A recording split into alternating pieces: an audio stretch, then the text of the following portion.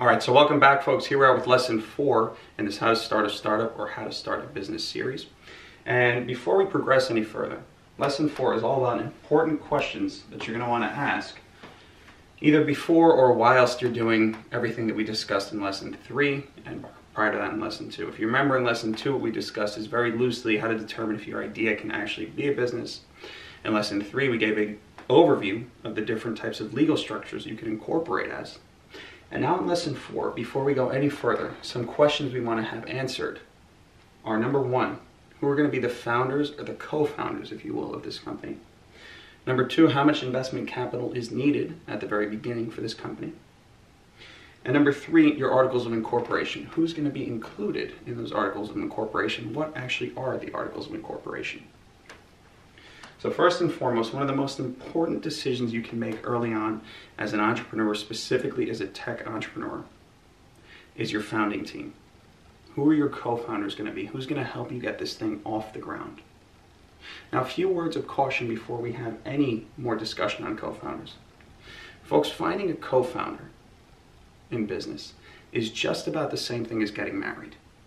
You are hitching your wagon to this person, and even if things start out wonderful and rosy, they can go south very quickly. And so when you're choosing co-founders, specifically when you're giving equity to co-founders, which means you're giving a piece, a portion, or a percentage of your company to this person. So for example, when you start the company, you're going to own 100%. If you want to bring in a partner for 10, 20, and something we never recommend, but for 50%, you're going to really want to consider, is this a person that I can fight with, that I can have an argument with, and that we can get past that? Or is this a person that everything is rosy now and we kind of don't know each other but we get along? You have to really figure out if this is a person that's worth getting into business with. Otherwise, what you should do is you should treat these people as employees. And let me explain how you do that. So folks, there's a couple different ways to bring people in as co-founders. Again, if you have been working with someone for 30 years or you've been best friends since childhood with someone, maybe they make a good candidate. Maybe you just met this person a few weeks ago, but you can tell that everything is going well. If that's the case, and you want to make them an equity partner, that's something you need to discuss with your lawyer early on and say, I want to make this person a co-founder. The benefits to making someone a co-founder are oftentimes, especially for a young tech startup, you can get away because the founders, take it from me, usually when I start a new company, it's about 2 to 3 years before I'm able to take an actual salary. Usually, when you bring in a good co-founder, they're going to understand the cash constraints behind a new business, and they're going to work for free for X amount of time as long as you are as well. And so that's the trade-off you're getting. You're giving up a piece of your company, oftentimes a relatively large chunk of your company, but you're bringing this person and you're getting that talent for free. And so it's a very, very strategic move to make if, and only if, you find the right team members and co-founders early on. Now, a lot of people ask, is there a limit to the amount of co-founders? No. In the world of tech, if you had a team really of more than 5 or 7, honestly, on your founding team, at least for my venture capital firm that we're setting up, which is an early stage fund, we'd be very skeptical as to why so many people are on your capitalization or cap table. And pause now and look that term up if you don't know what that means. But it's oftentimes reserved, that co-founder title, for the first 2 or 3 people that jump on board with you. And so if you're going to have co-founders, just make sure you discuss with your lawyer what the best way to go about that is, because there are a number of ways to bring people on as co-founders, including a term known as phantom stock, which we're not going to get into in this course, but you may want to bring up with your lawyer. So number 1 is co-founders. Again, remember, make sure that these people are people that are actually going to contribute to the company, that you're comfortable working with, and that aren't going to corrupt your organization.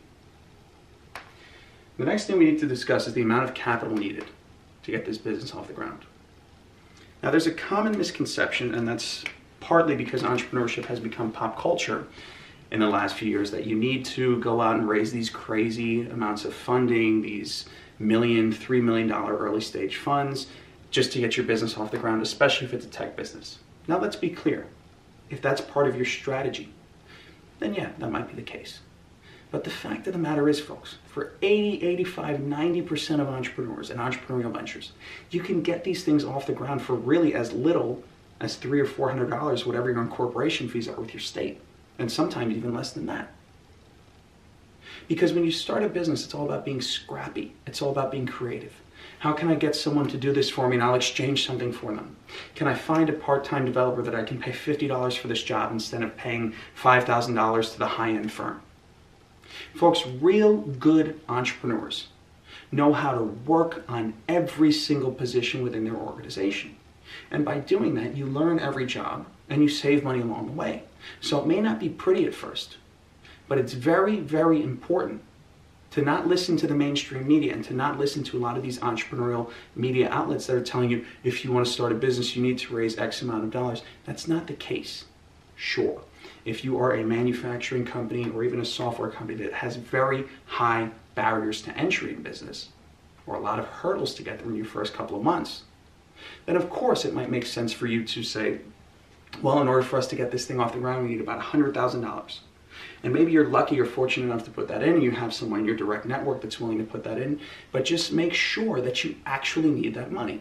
Because a lot of times what we see with first-time and early-stage founders is that they get so excited by their first six-figure investment check. And I know I've been there with my first one. You get very excited by it.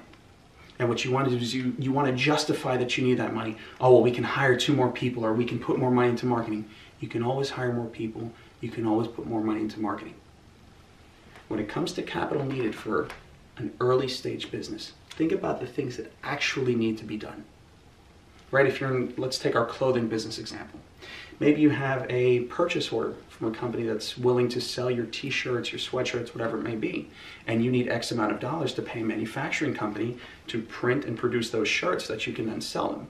Well, then in that case, you might need that $10,000 up front because you have the purchase order for $15,000, but you need the $10,000 in starting or working capital to get this business going. So that's a great example of capital needed in a traditional business. Now let's say you're on the tech side of this, and tech startup world is a whole nother giant, let's put it that way. The tech startup world, again, there's these misconceptions that you need to raise, and these terms might sound familiar to you, a seed round or a Series A round, that you need to get this money into the company early on so that you can compete with the big boys, so that you can compete with the big time competitors. So a lot of times what you see is young companies going out and asking for $500,000 or $1 million in a seed round or a first round of funding because they need to build their MVP or their minimum viable product, their first version of the software. They need to hire the best team right away. They need nice offices right away, and they need to pour X amount of dollars into marketing costs. Now, once again, if that's a part of your strategy and you know what you're doing on the fundraising side, then yeah, maybe that is for you. Maybe that's the case for you. But for 80 to 90% of entrepreneurs, specifically the ones that have an idea for an app, which that might be you, or an idea for a new website, or an idea for a new piece of technology that ties into Microsoft Excel, whatever it might be, you'd be very surprised at how much free information is on the internet, at how much information and knowledge you can gain by spending aside or by setting aside a few hours each night during the week after work, or on the weekends instead of going out to the bars and to clubs and to restaurants and teaching yourself the skills that you might need to build that by yourself. Sure, you may not pay $5,000 to a firm up front to get your first version of the software done in 3 weeks. Maybe it takes you 3 months. But hey, if you can do it yourself, if you can teach yourself to code, if you can teach yourself to make that website, if you can find a good co-founder that maybe knows how to code or that can teach you the process, maybe you by yourself or the two of you can build that first version of your software, can build that first website or that first version of your app for $0, keep all the equity in your company, not have the pressure from outside investors just yet coming down on the company.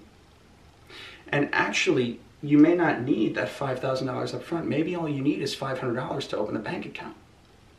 And I can guarantee you, and I'm shooting myself in the foot here, because I'm about to open an early stage venture fund that puts money into young companies. Folks, we get the benefit by putting money into young companies. It does help us. We need to put money to work. And of course, when we see a company that needs it, at least at my new firm that we're opening up, that's what we want to do. We want to put money into companies that actually need it. But what we always do is we sit down with the founders. And again, I work as a venture capital consultant right now, securing early stage funding for companies. Before we even assess whether or not we're going to go out and pitch people or raise money from people. We sit there and we look at what they're using that money for. What are they proposing that they need that money for? And then we find all these ways to cut those costs down. And oftentimes, companies that I see firsthand that initially thought they needed to raise $300,000 realize, oh, we only need about $3,000 to get this thing off the ground. And that's an extreme case, but it draws a very serious academic point that we need to address, an exercise, if you will. Really sit there and determine what you can do by yourself or with your co-founders or with people within your network. Think about how you can swap and trade things out, right? Entrepreneurship is the Wild West, so you can make deals that don't involve cash.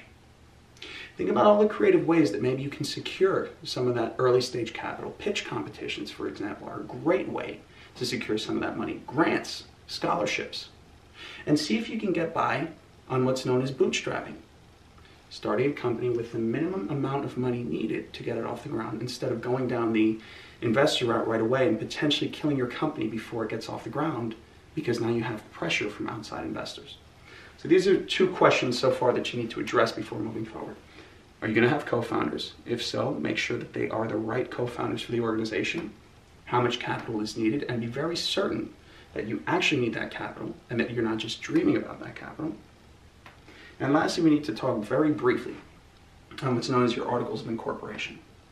Now, your lawyer is probably going to handle this for you, and this goes more with lesson 3, honestly, than it does with lesson 4. But once these items are figured out, your co-founders and your money needed, or investment money needed, if you will, what you're going to have to do is put together an articles of incorporation that basically has rules for the organization. Who's going to be involved? How much equity do they have? How much equity do the initial investors have? Who can make decisions? And you want to be very careful, folks. This is where you hear horror stories about founders that are kicked out of companies. Everybody knows about how Steve Jobs was kicked out of his organization and then he was brought back. If you want to avoid those hardships and heartaches, speak very, very clearly with your lawyer. And for a long time, it's worth the extra hour or 2 that they bill you on how you can protect yourself and the decision-making power within your organization by setting up a very strong articles of incorporation from day 1. And so, folks, that's lesson 4. Really the 3 important questions you have to address at this stage. Remember, lesson 2, what we discussed was, is your idea worthy of being a business? Number 3, if it is, how do you actually incorporate that business? And now lesson 4, while you're incorporating that business, or in the process of incorporating that business, if you will, determine who is going to jump in on this venture with you on a co-founder level, how much money do you actually need, and thus do you need investors for your organization, and then putting that all together in one nice little package called your articles of incorporation. If you do all that right, you should be well on your way to starting a startup or starting your first business.